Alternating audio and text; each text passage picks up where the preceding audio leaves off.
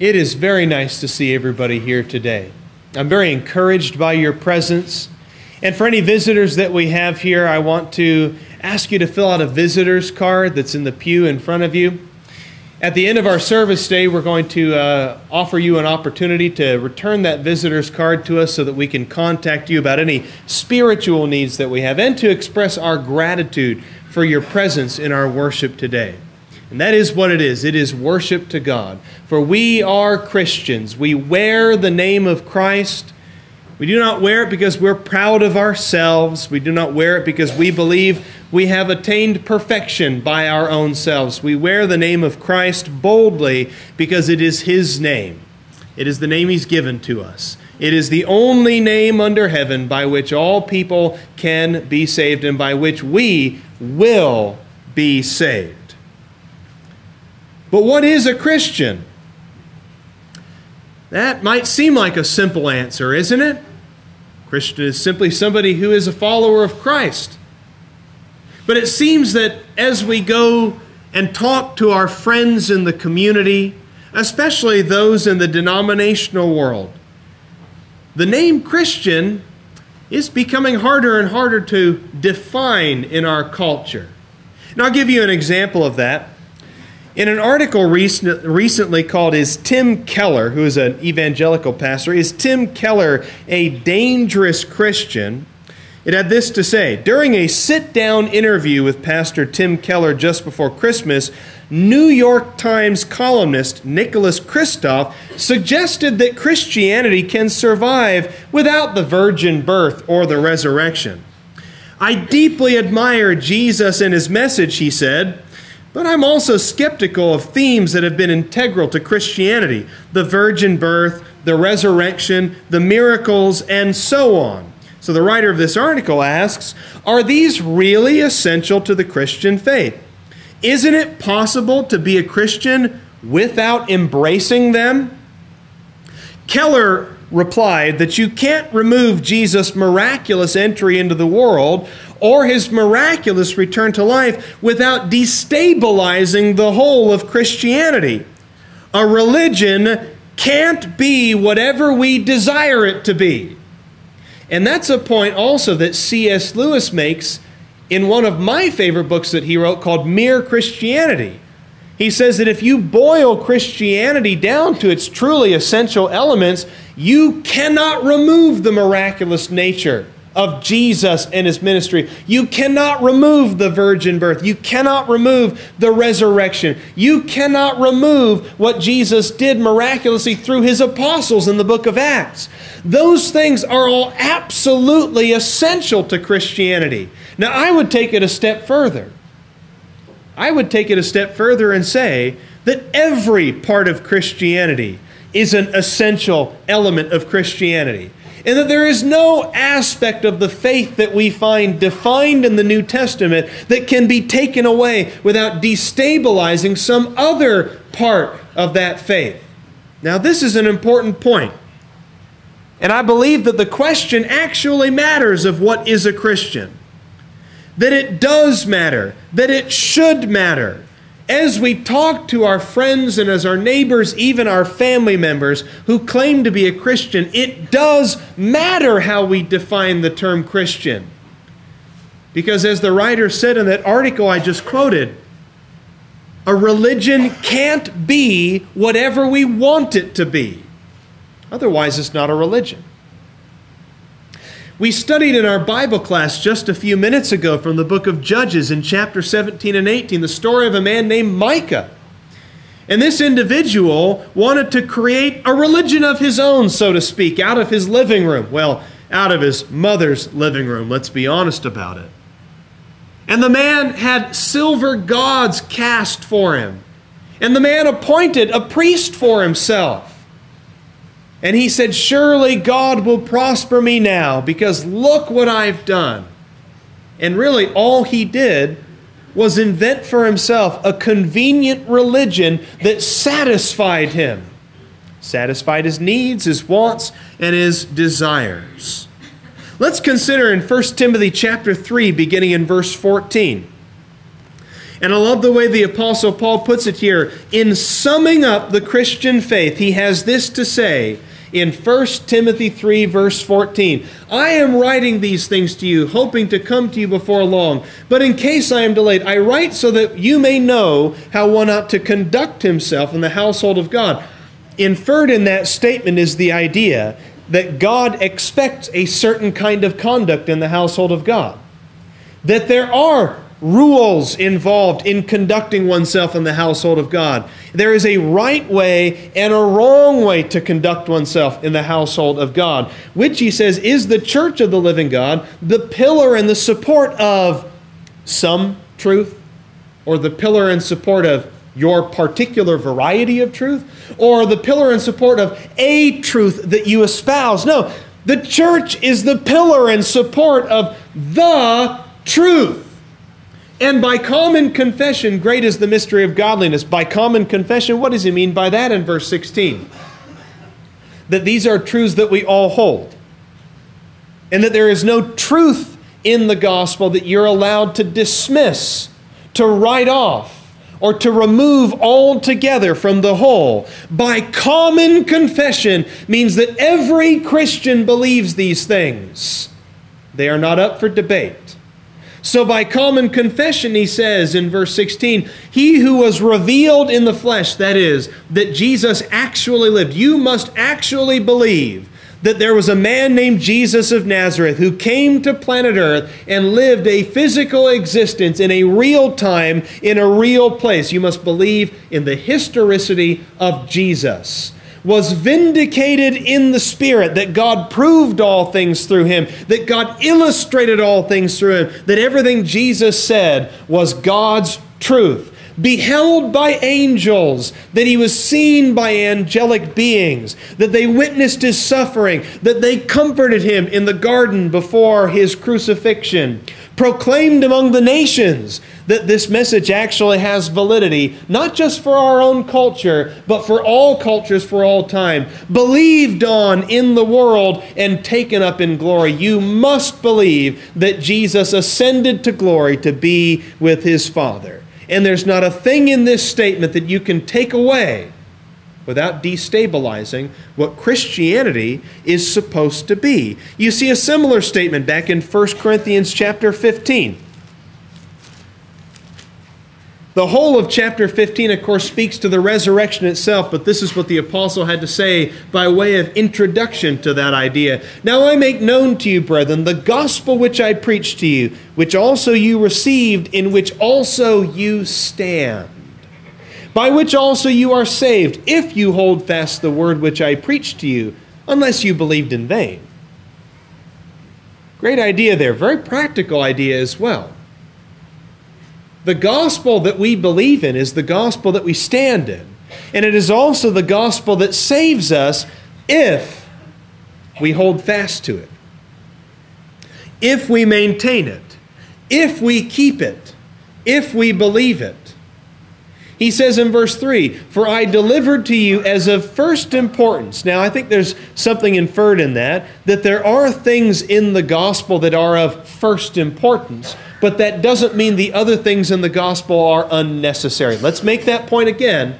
Let's remember that, because I think that's a tough one that we have to defend out there in the religious world. There are things in the gospel that are of first importance, but that doesn't make everything else unnecessary. The resurrection of Jesus is of first importance, and he brings that out here in 1 Corinthians chapter 15. But that doesn't mean baptism is unnecessary for salvation. In fact, baptism and resurrection, as we'll see here in a few minutes on another slide, are interconnected with each other.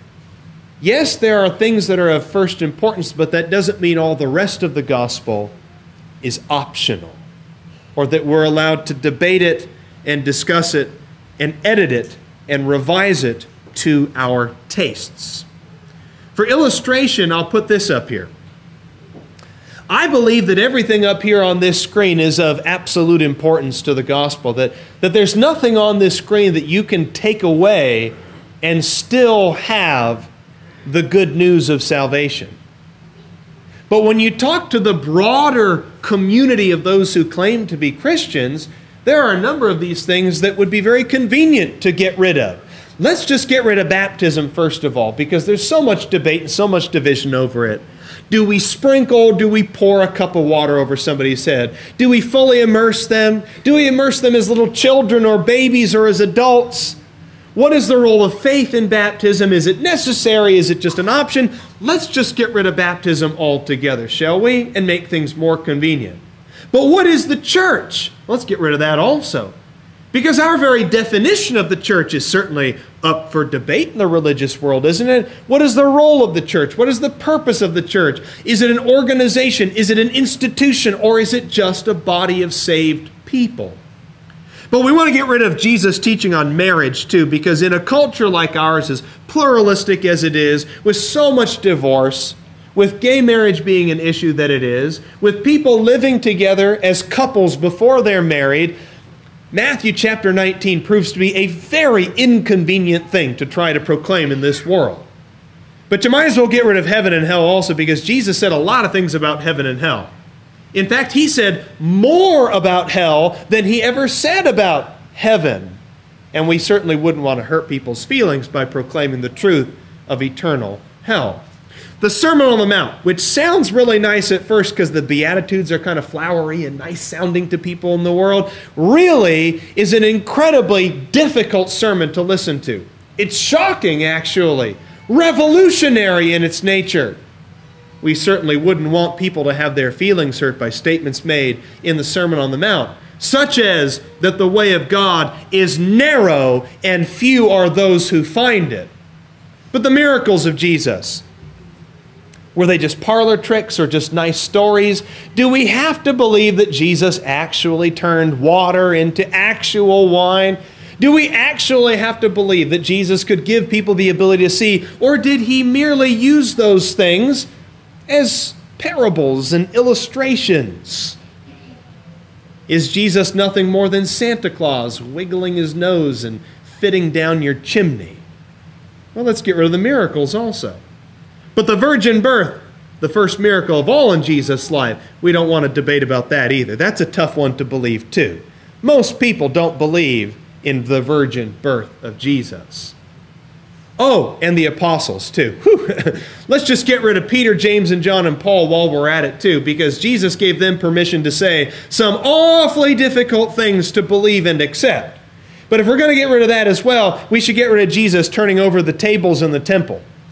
We want our Jesus to be a convenient Jesus, a nice Jesus, the Gandhi Jesus or the Mother Teresa Jesus who's always sweet and kind, not one who turns tables over because he is so highly offended by the abuse of those in the household of God.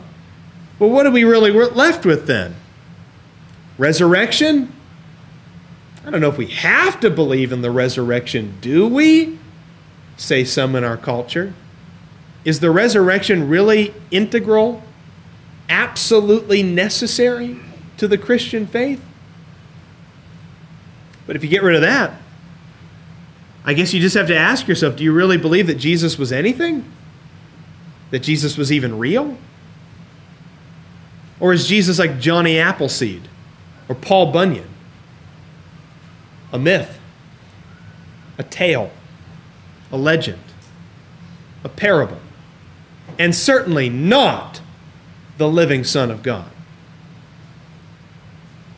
And by the time you've whittled Christianity down, by the time you've gotten rid of everything about Christianity that is up for debate, you're not left with anything.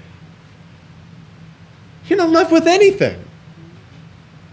So what is a Christian? If a Christian doesn't have to believe any of these things, what is a Christian? If we've just boiled it down to the absolute lowest common denominator, which I suppose the lowest common denominator is, you can be a Christian if you just call yourself a Christian. Right? Well, what I'd like to do is present to you a few of the things that the Bible says make you a Christian. The Bible's own definition of Christian. And I fear that for the sake of time, we're going to have to go through these fairly quickly. Please write down the things on the screen if you'd like to study them further, or watch the lesson later on our website. If there's details in there that you'd like to dig into later, please ask me, because this is the most essential question that we can ask about our Christianity. What does it mean to be a Christian? I believe the Bible puts it this way. You are a Christian if you believe Jesus is the Christ, the Son of the living God. And I get that definition from Matthew chapter 16, which was read earlier in our worship service, when Jesus confronts his disciples, Peter in particular, and says, "Who do the people say that I am?" And they throw out all kinds of options, that you're one of the prophets, or you're this man, or you're that man, or you're just a good man. And maybe that's a little bit of what we saw in that article at the beginning of the lesson, right? I admire Jesus. I like Jesus. I like some of the things he said. I admire him the way I admire Martin Luther King Jr. I admire him the way I admire Gandhi. I admire him the way I admire my favorite teacher from school. But the Apostle Peter says, "You are the Christ, the Son of the living God." And upon that confession, Jesus' church will be built. It is God who showed Peter that truth. Not Peter's own wisdom, not Peter's own opinion, not what other people told him to think about Jesus. But by God's divine truth, it was revealed to the Apostle Peter that Jesus is not just Jesus of Nazareth, but Jesus Christ, the Son of the living God, the promised Messiah, and the Savior of all who would come to him on God's terms. And that is the only logical conclusion that Peter could possibly come to. Given the witness that he saw, the witness as explained in John chapter 5, the witness of John the Baptist, the witness of the works themselves, the witness of the Scriptures, the witness of the Heavenly Father, who could come to a conclusion that is not the Christ? Who could possibly come to a conclusion that is different than that? Jesus himself says that belief in him is connected to eternal life. Go to John chapter 11 and notice in Jesus' own words in verses 25 and 26. "I am the resurrection and the life. He who believes in me shall live even if he dies. And everyone who lives and believes in me shall never die." Do you believe this? Do you? Do you? Do you believe this? Now, I think the practical application is this. It has to be a public belief, like Matthew chapter 10 says, that if you confess belief in me before men, I'll confess you before the Father. But if you deny me before men, I will deny you before the Father. It must be a public belief that includes both the facts of his ministry, that he actually lived and actually did everything that the Gospels claim he did, and also the content of his preaching. You must believe what he did. You must believe what he said. You must believe that he is actually everything that he claimed to be. In John chapter 20, the apostle sums it up very well, as he says in verses 30 and 31, summing up the story of Jesus as presented in his gospel. "Many other signs, therefore, Jesus also performed in the presence of the disciples, which are not written in this book, but these have been written that you may believe that Jesus is the Christ, the Son of God, and that believing you may have life in his name." So first and foremost, to be a Christian, you must believe in Jesus. But I think the Bible also says that you're a Christian if you have accepted Jesus' message in its entirety, not just the parts that you like or the parts that you find convenient. Go to John chapter 6. And as Jesus has spent practically the entire chapter of John 6 illustrating that he alone holds the bread of life, that he is in fact the bread of life, and the one who partakes of the bread of life has life in himself, it says here in verse 41, the Jews were grumbling about him because he said, "I am the bread that came down out of heaven." And they were saying in verse 32, "Is this not Jesus, the son of Joseph, whose father and mother we know? How does he now say, 'I have come down out of heaven'?" Jesus answered and said, "Don't grumble among yourselves.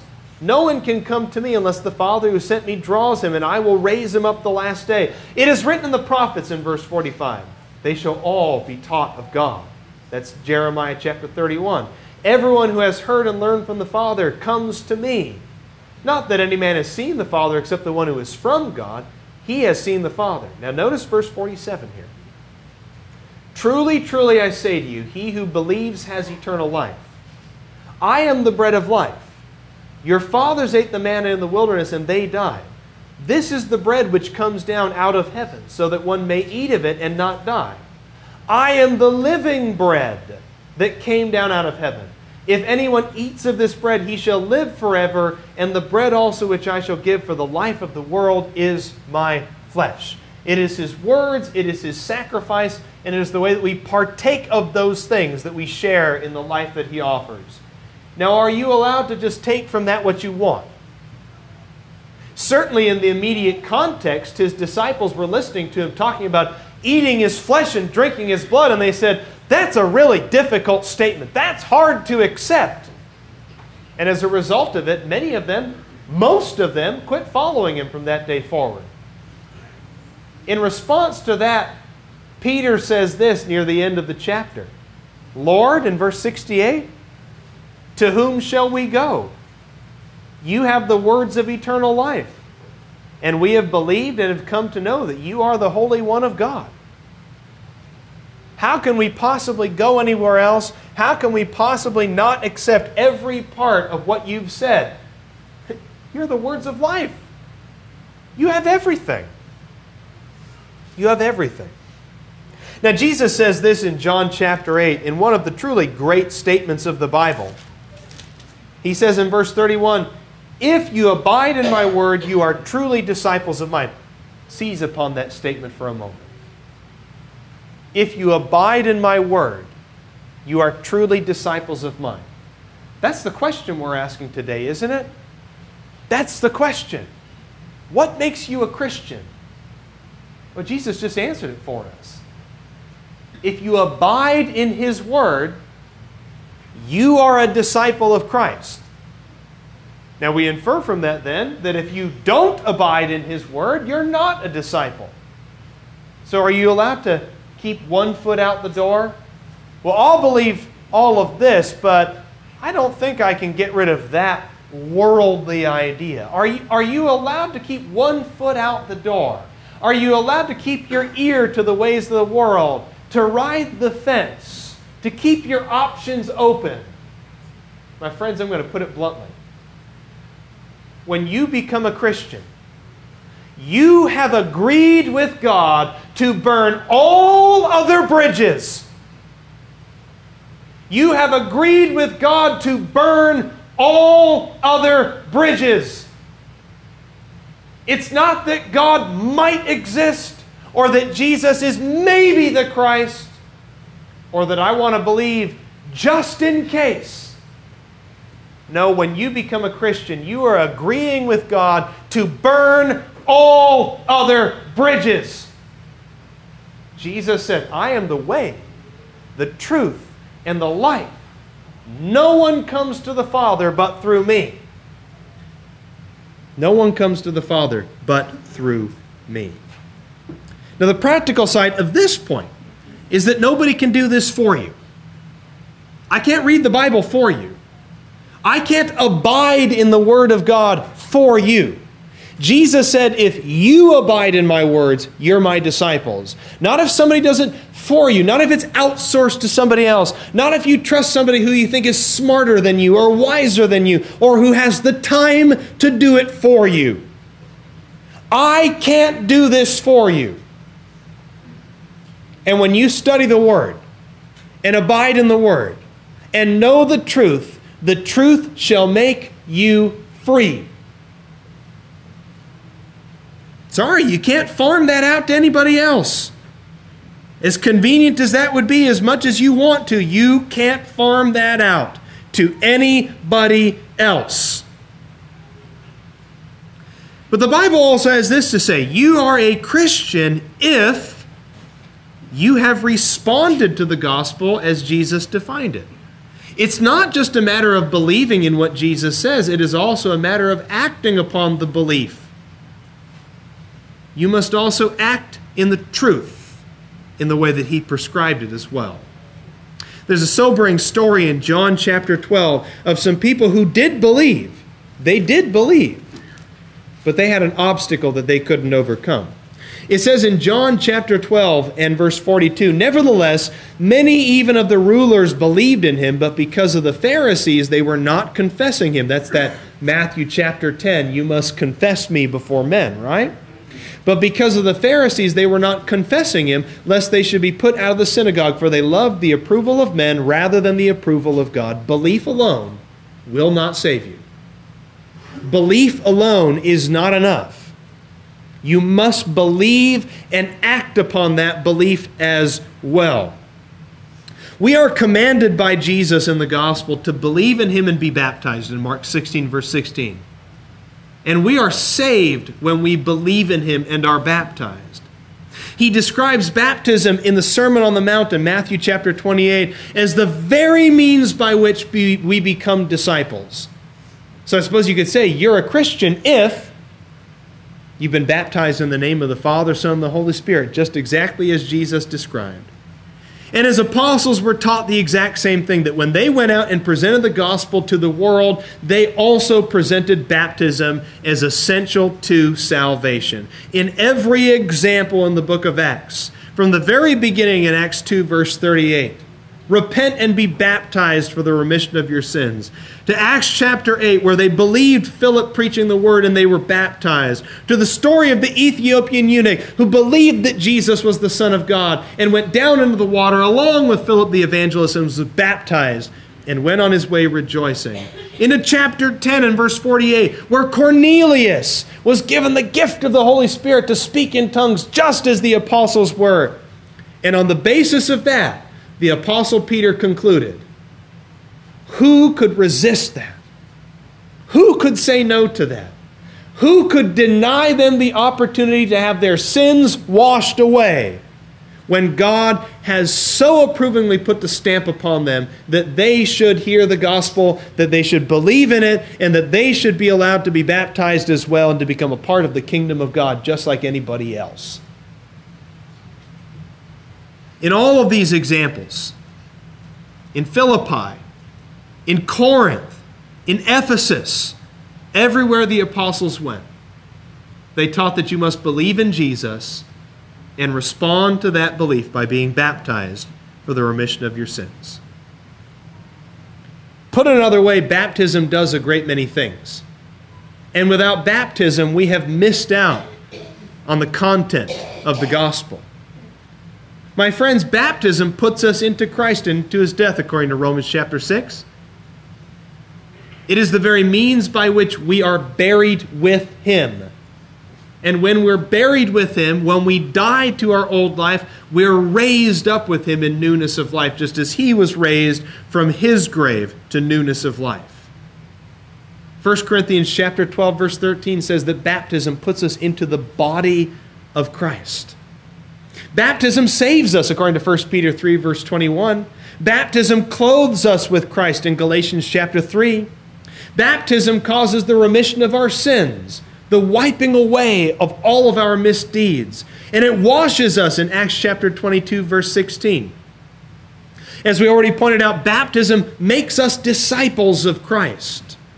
It is through baptism and not faith alone that we're buried with him, Romans 6 and verse 4, and then raised up with him in Colossians 2 and verse 12. Colossians 2:12, by the way, one of the great verses on salvation that explains it so clearly that anybody who does not get it probably won't get anything. It is not a superstitious or magical ritual, but it is an appeal to God for a clean conscience. So my question, I suppose, on the subject of what makes you a Christian, if you have not been put into Christ and if you've not died to your old life, if you are not saved and you're not clothed with Christ, if your sins have not been remitted or washed away, if you've not been made a disciple, if you've not been buried with Him and then raised up with Him, if you have not made an appeal to God for a clean conscience, how can you say you're a Christian?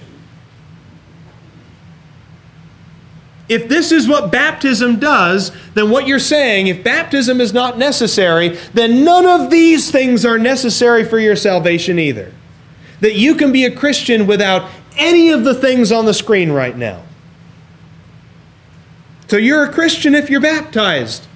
And you're baptized for the right reasons. And you're baptized in the way that God has prescribed it in the New Testament. Let's bring our lesson to a close on this last point. You are a Christian if personal spiritual growth and faithfulness are a priority to you. If you want to grow and you seek opportunities to grow, I think that's what defines us as Christians. Colossians chapter 1, verses 19 through 23. Clearly God did the greater part in saving us. He's paved the way for our salvation. But as it says in this passage in Colossians chapter 1, all of the gifts of God are yours if you stand firm. You must stand firm in faithfulness. Take the faithfulness away, and what have you done but get wet? In Colossians chapter 3, beginning in verse 1, he says of our walk with Jesus Christ, he says, keep seeking the things above where Christ is, seated at the right hand of God.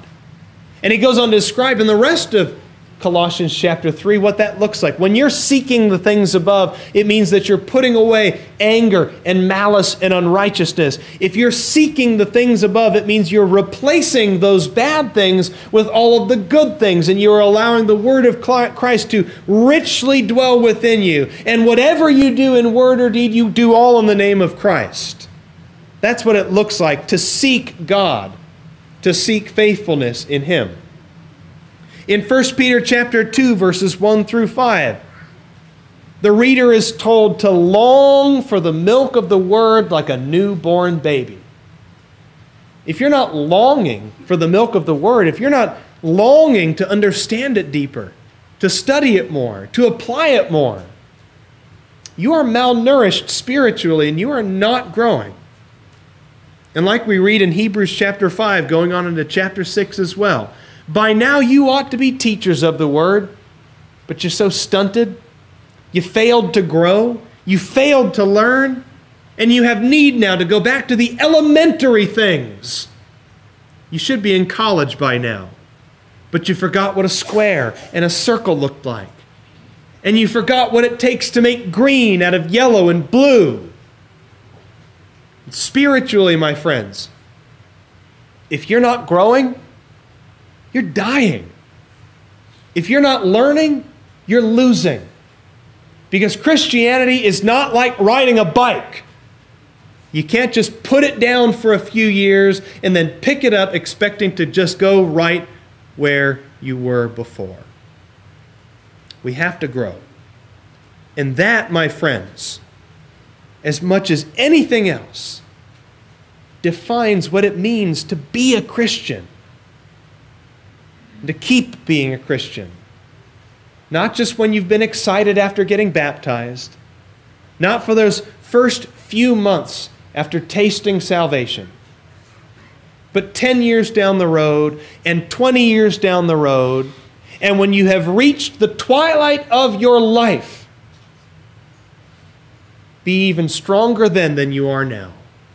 Wiser then than you are now. More deeply capable of love and compassion and forgiveness than you do now. So what does it mean to be a Christian? It means exactly what the Bible says.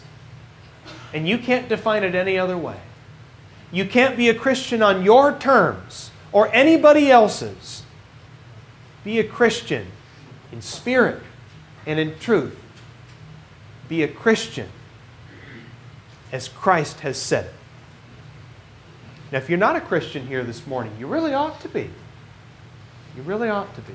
Consider carefully what you must do now with the opportunity. I invite you that if you have any spiritual needs at all, to let those needs be known while together we stand and sing.